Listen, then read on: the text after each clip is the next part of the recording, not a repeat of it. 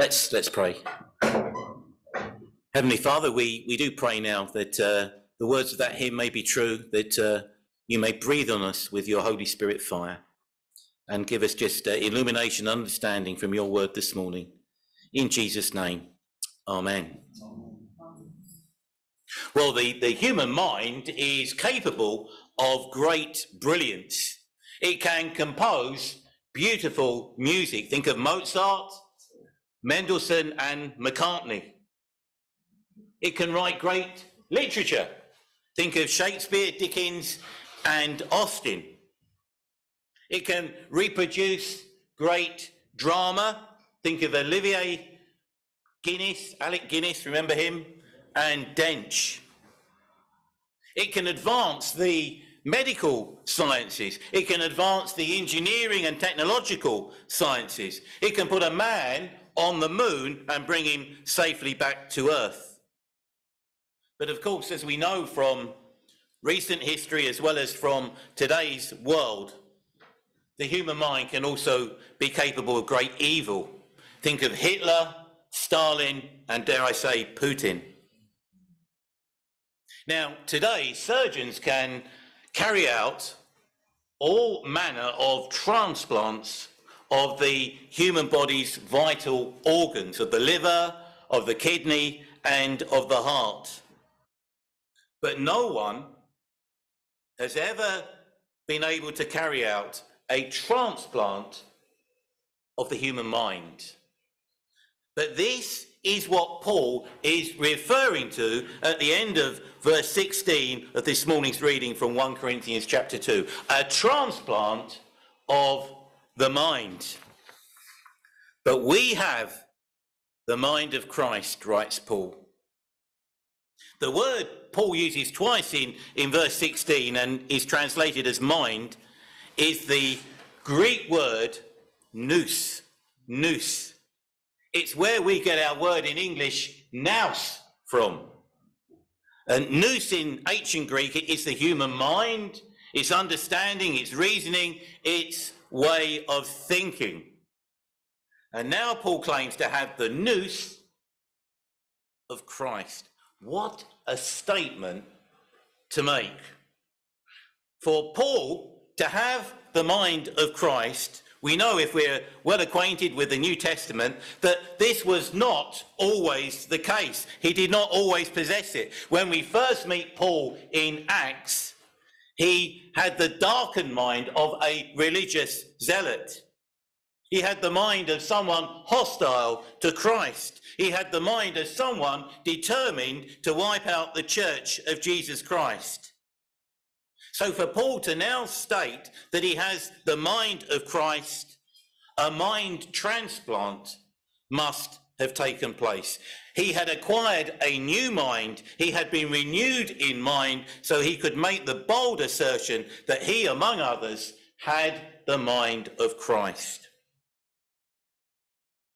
John Stott once wrote a book for Christians entitled, Your Mind Matters. And of course, he was absolutely right. The Christian's mind does matter. And it's the reason why the Christian, once he or she has received Jesus Christ, also gets a new mind, the development of the mind of Christ through the inward work of the Holy Spirit.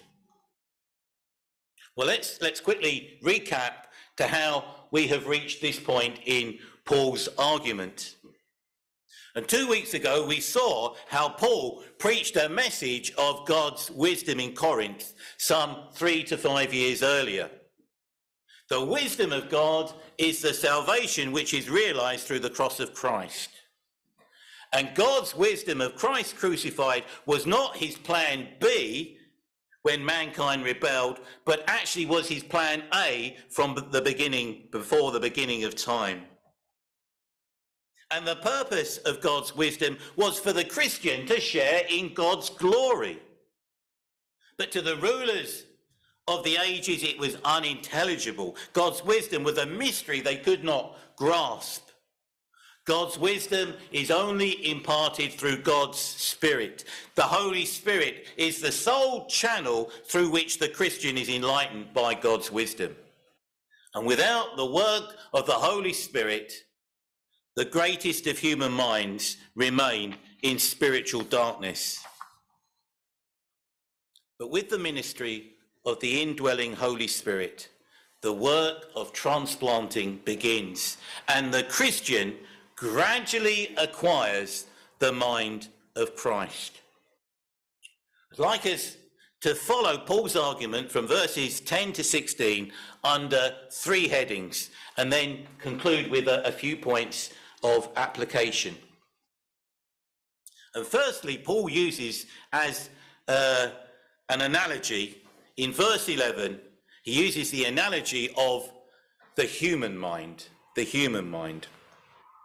For who knows a person's thoughts except their own spirit within them? In the same way, no one knows the thoughts of God except the Spirit of God. Now, it's true. Some of us, more than others, wear our hearts on our sleeves. Our body language, to a certain extent, gives away how we are feeling and what we are thinking at a particular time. Others of us have a poker face. Our body language or our facial expressions don't give away at all our thoughts or our feelings. In 1970, there was a song in the charts with these words: "If I could read your mind, love, what a tale your thoughts could tell." And the sentiment of the song is right. If I could read your mind, love. In reality, we can't often accurately read another person's mind. Their thoughts remain private to them. No one really knows what we are thinking except when we disclose those thoughts to someone close to us. In fact, one of the marks of growing love and trust in our relationships is when we are prepared to reveal more and more of our inner thoughts to others. But unless we choose to divulge them, they remain hidden. That is, hidden to everyone except God, who, according to the psalmist David, perceived his thoughts from afar. Do you remember Psalm 139? So it's part of being human, isn't it? To have our own internal world of the mind. And in this, there is a parallel with God, writes Paul. Only God knows his own mind. Only God knows his own thoughts. But the God of the Christian faith is a triune God, a God of 3 persons, Father, Son, and Holy Spirit. And these verses 10 through 16 are Trinitarian in nature. The Holy Spirit, argues Paul in verse 10, has explored the depths of God's mind. He's examined the deepest recesses of the mind of God. There is absolutely nothing the Holy Spirit has not fathomed about God. And Paul references the prophet Isaiah in verse 16. What person, writes Paul, has ever got to grips with the mind of Yahweh the Lord in order to be in a position to give him instruction? Absolutely no one. The very notion anyone possibly could, it's unthinkable. But, writes Paul, we have the mind of Christ, which in the context of verse 16 is a reference to the unity of the Father and of his Son, Jesus Christ. The mind of Christ perfectly reflects the mind of God the Father, and it grows in the Christian through the ministry of the Holy Spirit indwelling him or her. So Paul uses this analogy of the human mind. Just as someone really only knows what he or she is really thinking all the time, it's the same with God the Father, who is Father, Son, and Spirit. Thus, to know God's ways, his values and his thoughts, and to develop the mind of Christ, we need God's Spirit. We need the Holy Spirit, part of the Godhead, to enter into us. The human mind. But secondly, Paul describes in verse 14 what I've called the natural mind. The person without the Spirit does it not accept the things that come from the Spirit of God, but considers them foolishness and cannot understand them because they are discerned only through the Spirit. The natural mind is what the church Bible calls the person without the Spirit. The Revised Standard Version describes this natural mind as the unspiritual man. So the man or woman with the natural mind is the unbeliever. He or she is not a Christian. Their minds are still in a fallen condition. They have not been enlightened by the Holy Spirit. They have the minds they were born with, naturally alienated from God. And what is the outcome of this? Well, the natural mind cannot make head nor tail of the things which come from the Holy Spirit, because these things are discerned through the very Spirit which the natural mind lacks.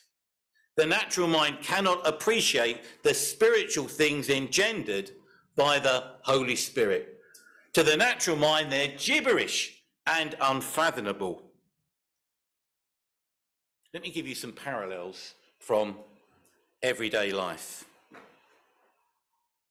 The person who is tone deaf cannot appreciate the heart-stirring music when an orchestra plays Pachelbel's Canon in D major or Elgar's Nimrod.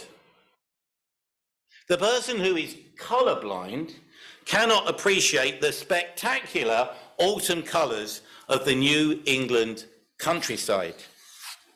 The person who does not speak Greek is a complete loss in a theatre where a play is conducted in the Greek language. It's literally all Greek to him.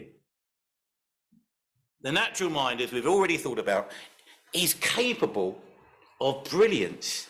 It can master complex mathematics. It's able to write profound poetry. It's able to create great art. It's able to compose moving music. But the natural mind cannot receive spiritual things. It cannot perceive spiritual realities. The natural mind is severely limited spiritually. The natural mind is hamstrung spiritually.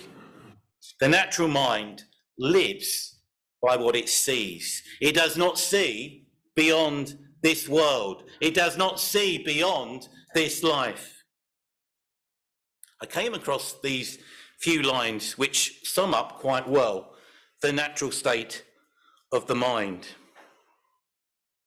Into this world to eat and to sleep, and to know no reason why he was born, save to consume the corn, devour the cattle, flock and fish, and leave behind an empty dish. That's the natural mind in spiritual ignorance.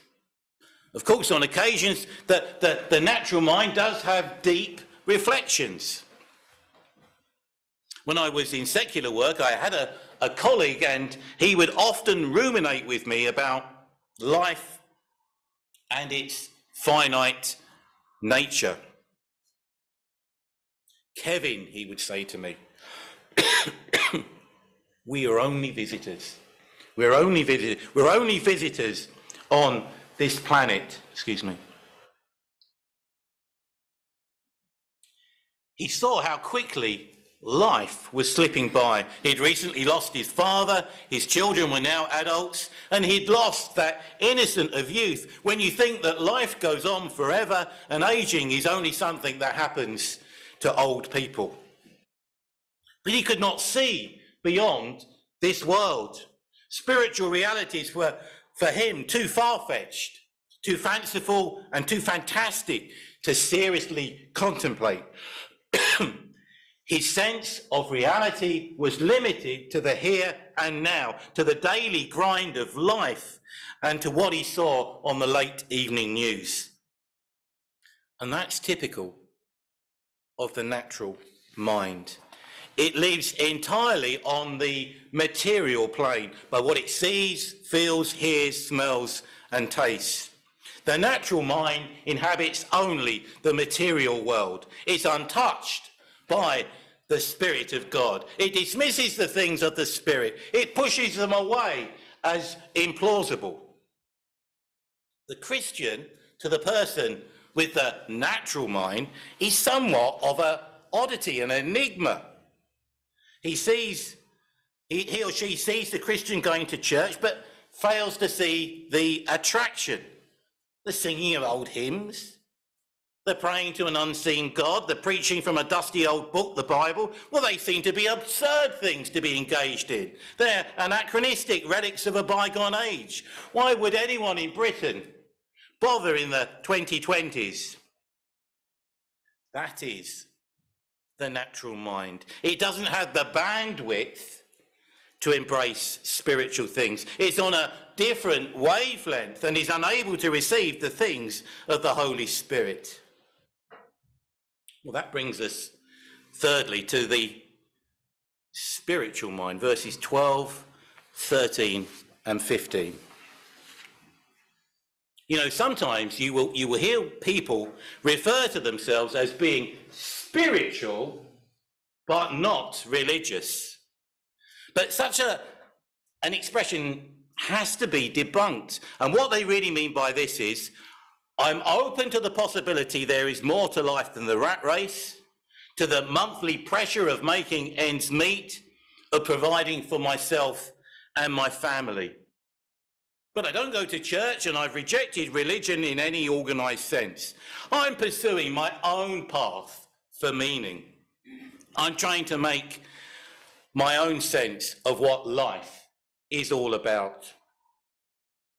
But the person with this mindset, although claiming to be spiritual, in fact is not spiritual at all in the eyes of Paul and the New Testament.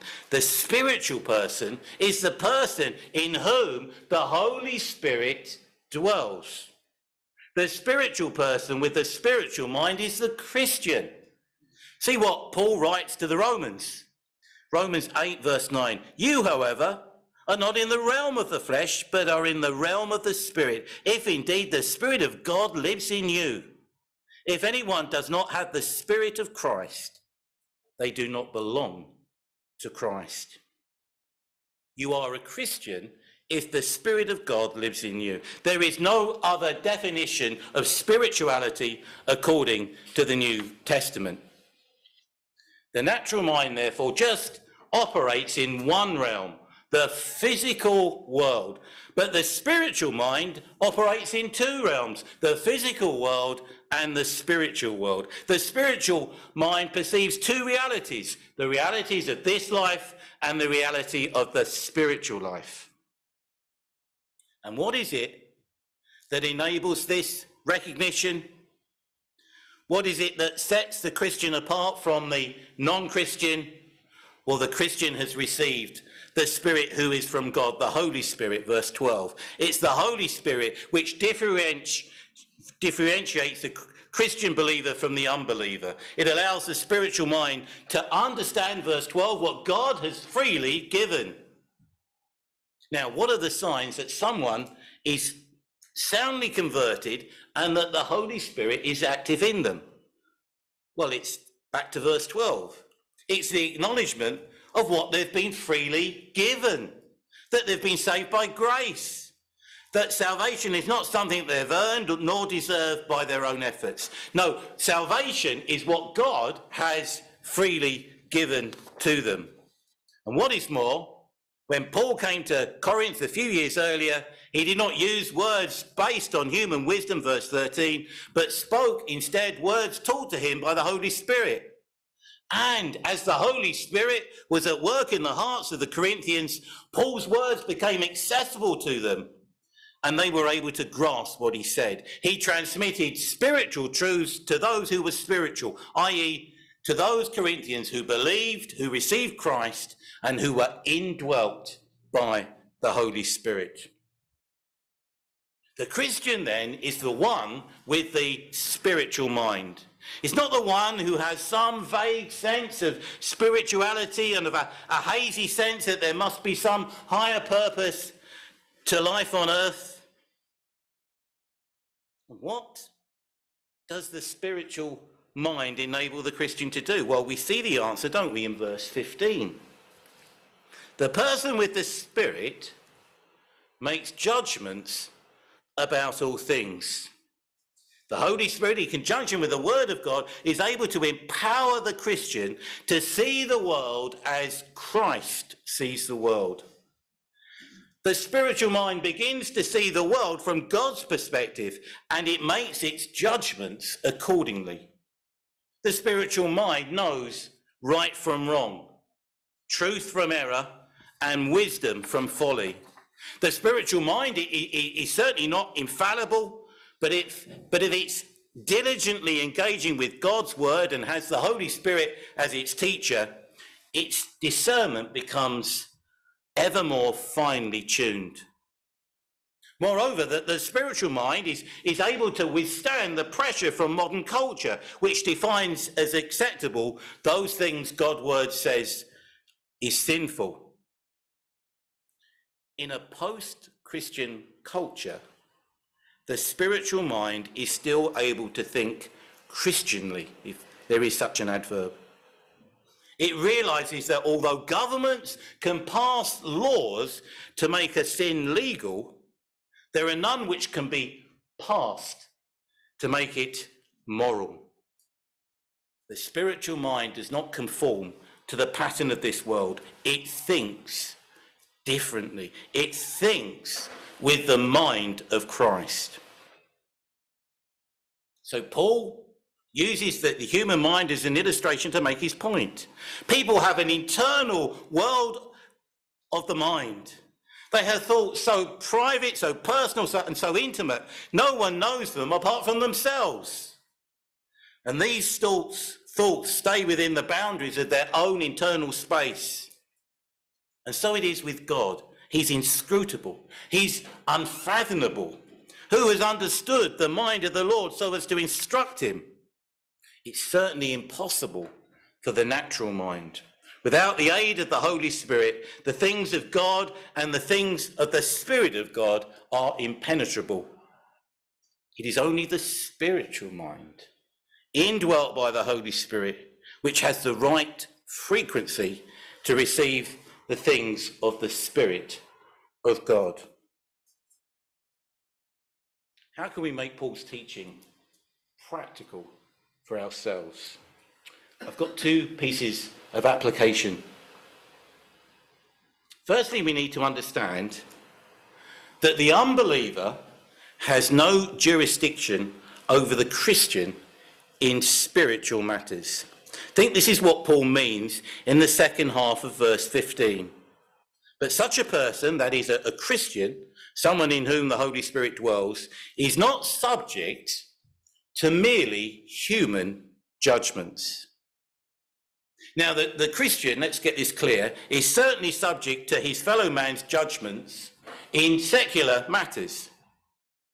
If on my way to church, a speeding camera records that I've broken the speed limit, and I receive a fine and a 3-point penalties on my licence, it's no good me pleading that I was on the Lord's business and I'd feared I'd be late for a preaching engagement.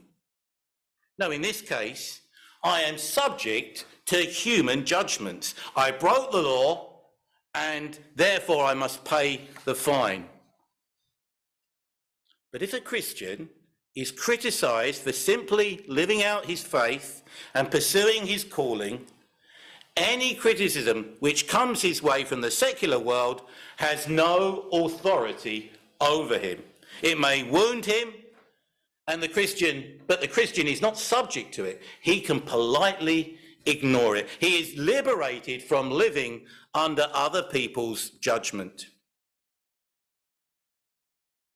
David Jackman, the church minister, Bible teacher and commentator, record how in the 1960s, before he began in Christian ministry, he was in education, teaching maths at a prestigious school in Portsmouth.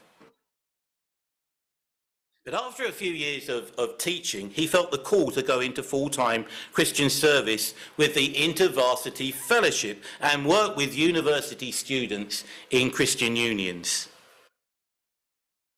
His headmaster at Portsmouth Grammar School was not impressed, however. And he told David Chapman in no uncertain terms he was acting foolishly and was throwing away a promising career. The head teacher warned him not to come back, asking for his job in 6 months' time, when he realised that he had made an error of judgment. But David Chapman was not deterred. His headmaster was expressing his worldly but unspiritual judgment. However, as a Christian, he was not subject to it, and nor did he ever return cap in hand to ask for his old job back. The non-Christian has no jurisdiction over the Christian in spiritual matters. But secondly, the Christian mind must be nurtured. On conversion, the Christian receives the Holy Spirit, and in that sense, the transplant of the mind of Christ has taken place. The Christian has the mind of Christ, but the Christian mind must be developed. It must be nurtured. It must be cultivated. It must be brought into maturity. And this was the problem with the Corinthians, as we shall go on to see next week. They had the mind of Christ, but they were acting like children in Christ. Look what Paul writes in chapter 3, verse 1. Brothers and sisters, I could not address you as people who live by the Spirit, but as people who are still worldly, mere infants in Christ. It was perhaps as many as 5 years on since they had been converted, but the Corinthian Christians had not matured as believers. They were still spiritual babies. They were thinking and acting like children. The Christian mind, therefore, has to be nurtured. Be transformed, writes Paul to the Romans, by the renewing of your mind. The transplant is a completed action. The renewal of the mind is a process. In one sense, the Christian has the mind of Christ, but in another sense, the Christian acquires the mind of Christ. The Christian appropriates the mind of Christ over a lifetime. And it does not come without effort. It does not come without applying yourself. It means having regular personal devotions, praying and reading the Bible on your own. It means reading good Christian books. It means listening to God's word faithfully preached. William Lyon Phelps was an American educationist who devoted himself to training the mind. He warned about this. He said that at a certain age, some people's minds close up. They live on their intellectual fat.